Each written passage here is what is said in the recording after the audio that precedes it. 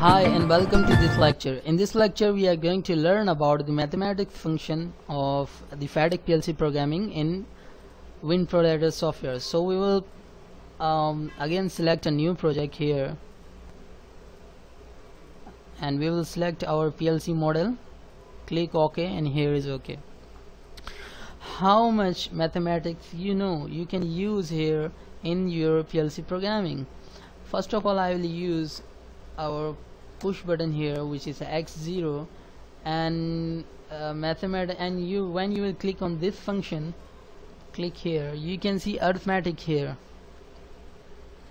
When you will click on this arithmetic, you will see plus, minus, multiplication, division, +1, -1. It's actually increment, decrement. We use this in our analog especially. So these are mathematical functions you can use here. For example, here I'm going to use plus.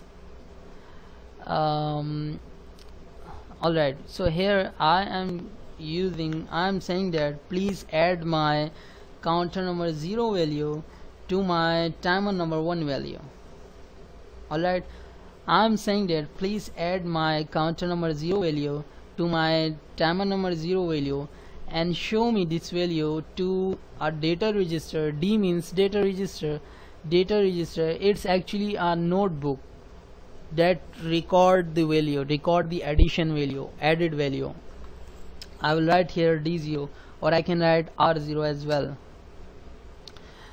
So here we have added our addition function of mathematics.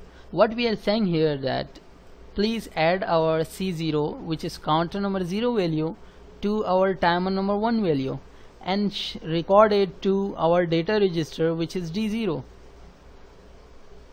And in another function we are using x1, and alright, here we will use counter, which is our x0, and preset value of this counter is, for example, 1000, and we need a timer which is our T1. So here we will use T1, and preset value is like 10,000. Alright, now we are just we are doing addition in this program.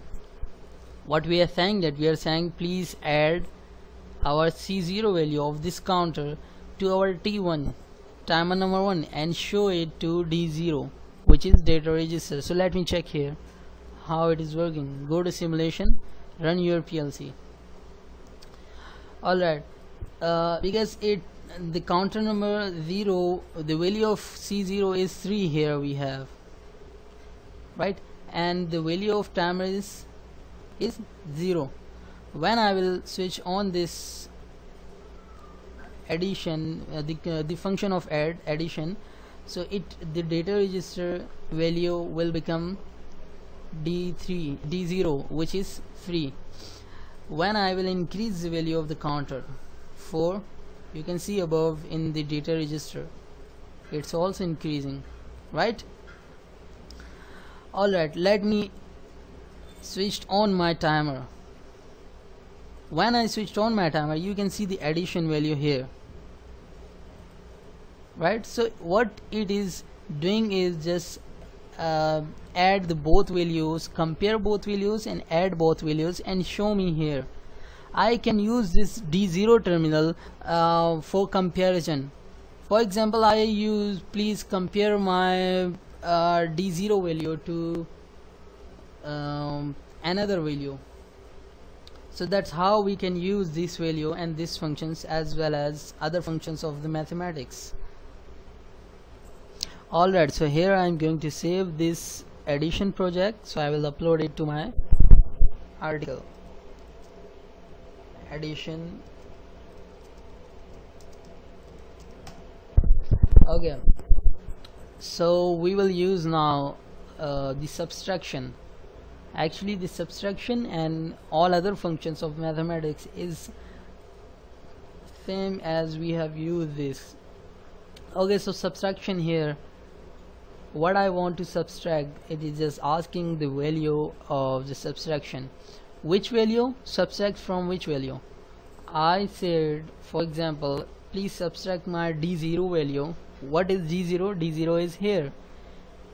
d0 value to my t1 value and show it to d1. Another register I am going to put here. So let me check now this subtraction functions as, oh I'm sorry, put here x3, which is our push button.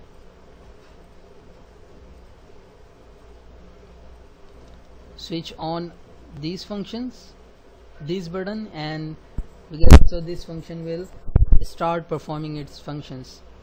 Now when I will click on counter and our timer, so you can see the value d0 is just subtract by t1 value, right? So we are getting the new value. So here the same function we are using, addition and subtraction, which is mathematics functions. Let me use another one, or let me save this subtraction.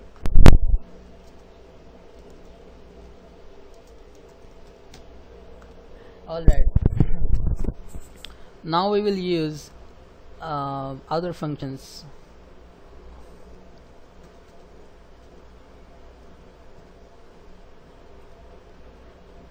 Here we have division. Let me use these division functions. It is just asking what you want to divide and what you want from divide this value. I use, please divide my d1 value to d0 value and put it to d3, d2. Alright,